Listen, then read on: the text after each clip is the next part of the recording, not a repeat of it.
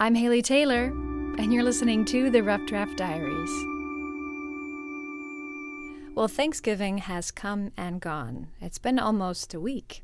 That means most, if not all, of your leftovers from Thanksgiving dinner probably have left the fridge by now, and you may be mourning that loss. Well, not to worry, because we will be talking about food on this episode of the Rough Draft Diaries.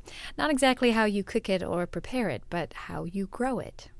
You see, our last connections on the Rough Draft Diaries came from Amy Reed from the Children's Theater Workshop. Now, she only had one nomination in mind, and that was to nominate the Toledo GROWs program, a part of the Toledo Botanical Gardens. So I ventured outside on a very rainy, cold afternoon to meet with the outreach director for the program.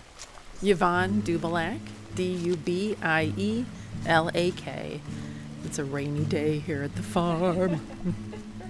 It was a rainy day at the farm. The farm meaning the main headquarters for Toledo GROWs. Some may call it the classroom or the market stand or the farm, but it truly is the main hub where all the other community gardeners can meet. Well, we'll get to that in a minute. First, we should probably learn what exactly is Toledo GROWs. Toledo GROWs is a program of Toledo Botanical Garden. And it's actually about 20 years old, actually 20 years this year, I believe. And we've been part of Toledo Botanical Garden for about 18 of those years. It started out as a real grassroots effort with several people in the community and people, including some people from the city, from the Department of Neighborhoods, and they just wanted to get people connected back with the land. And so for all of those years, we've been growing. They started with 3 community gardens in the area, and we've been growing it to the point where we're about 125 community gardens right now. And by supporting them, I mean that we help people learn to grow and eat healthy food. And we support those gardens by providing free seeds and free seedlings, expertise, advice about growing. We can help people build a garden. We can help people with the steps of rallying people to get a community garden together. We have all kinds of programs to help people learn about eating healthy food and growing healthy food. So as Yvonne said, the headquarters, or the farm where we're interviewing, is the meeting place for all of the community gardeners. They can receive supplies, assistance, they can experience hands-on tutorials, as again, the main headquarters is a working farm, with gardens, chickens, beehives, tools, everything you need to start a community garden. Then these gardeners return to their own neighborhoods, to their own gardens, prepared to teach the people within their community. And again, this is happening in 125 community gardens throughout the city of Toledo.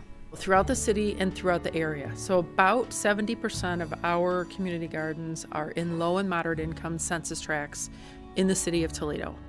Some are as far as Bowling Green, and some in Sylvania and Oregon, a few here and there, but mostly in this central part of the city. And those gardens are all sizes. They're church gardens, school gardens, other organizations that sponsor large gardens, and then they're your little neighborhood gardens. They're beautifying their neighborhood, and they're feeding themselves and their neighbors. Being able to rely on the produce straight from your garden is reason enough, for me at least, to start a community garden. But Yvonne said the reason to start to grow is much deeper than just cutting down on a grocery bill. Well, so many people have become disconnected from their food, their source of their food.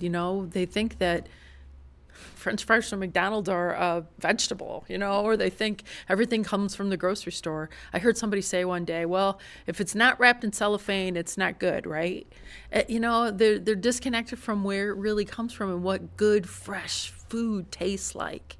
So in order to help people to eat healthier, and to help the environment, we're not shipping things in from hundreds of miles away, but more importantly, to eat more nutritious food, it loses that nutritional value when it travels.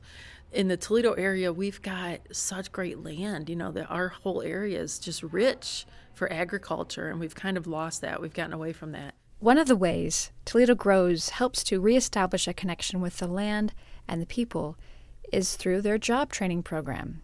This is a program associated with the Lucas County Juvenile Courts. Young men who are adjudicated through the Juvenile Justice Program are mentored and work paid jobs on the farm. This helps to integrate and train them for future employment. And Yvonne says this program is the easiest way one can see the impact that gardening has on the community. We had a kid here, I think the first summer I was here, and he had some anger issues, really. He had some difficult times, and I found that he felt very connected to the chickens. There was something about going out there. If he just was really having a hard day, he needed to feel nurturing in some way. So he'd go out and sit with the chickens and just pet. He had one chicken. He always just sat and just petted it, and it would calm him down and kind of get him grounded, get him rooted a little bit.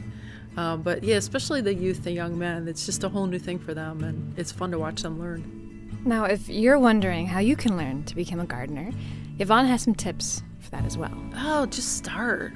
Just get in the soil and dig. A lot of times it's easy for people just to start with one little raised bed, grow something you like, something that's easy, and just experiment. It doesn't take a genius to garden. It just takes a little bit of will to want to do it. And if you need any help, the Toledo Grows program and its surrounding communities will be there to give you a hand. For now, I'm Haley Taylor, and thanks for listening to this episode of the Rough Draft Diaries.